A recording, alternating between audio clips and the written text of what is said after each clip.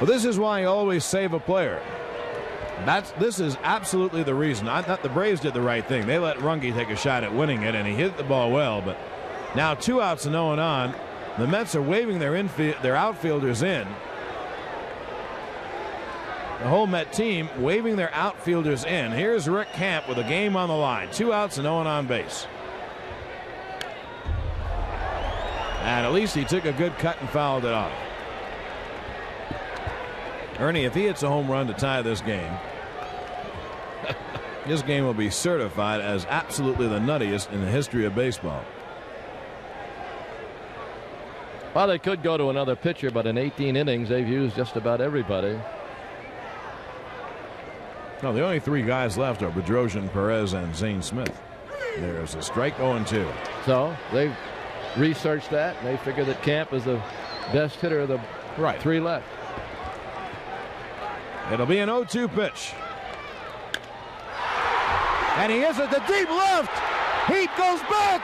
It is gone. Holy cow. Oh, my goodness. I don't believe it. I don't believe it. Rick Camp. Rick Camp. I don't believe it.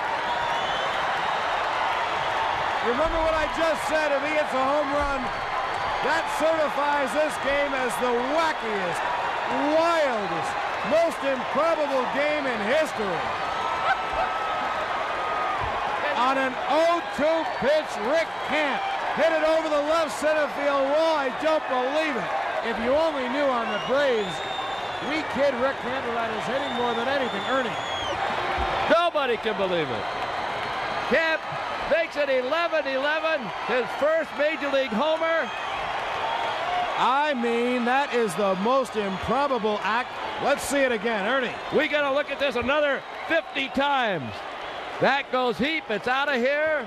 And it hit the football bleachers. I mean, if you told me that John Sterling's going to run for president and win, that wouldn't be any more improbable. And I got to tell you, that's improbable. Unbelievable.